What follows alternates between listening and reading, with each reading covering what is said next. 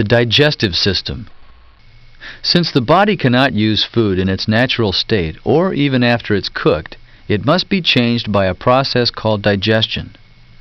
Digestion is both mechanical and chemical. Mechanically, the food is chewed, broken into small particles, swallowed, churned by the stomach, and moved along by the intestines till finally evacuated by bowel movement.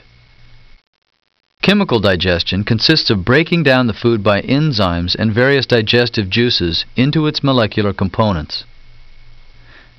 The digestive system breaks down food into particles so tiny that blood can take nourishment to all parts of the body. From the mouth, the food enters the esophagus, a muscular tube 10 inches long leading to the stomach, which moves food along by means of muscular contractions called peristalsis. In the stomach, the food is held, churned, and acted upon by chemicals to break it down. Small glands in the wall of the stomach secrete gastric juice that work on the food. The now semi-liquid food passes through the duodenum, jejunum, and ileum, the three parts of the 22-foot-long convoluted small intestine. Here, digestive juices from the gallbladder and pancreas break down food particles. Many filter out into the blood through tiny finger-like villi that line the small intestine's inner wall. Three accessory organs and glands, the gallbladder, the pancreas, and the liver, play an important part in the digestive process.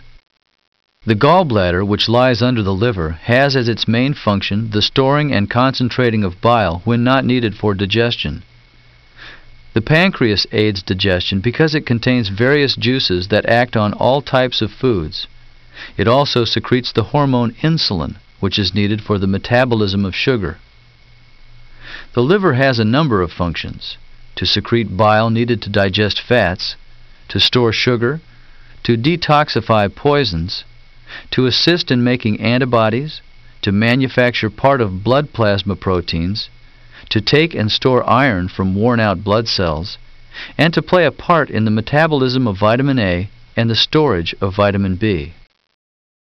From the small intestine, the food goes to the colon, or large intestine, which acts as a holding area and removes water from the waste material.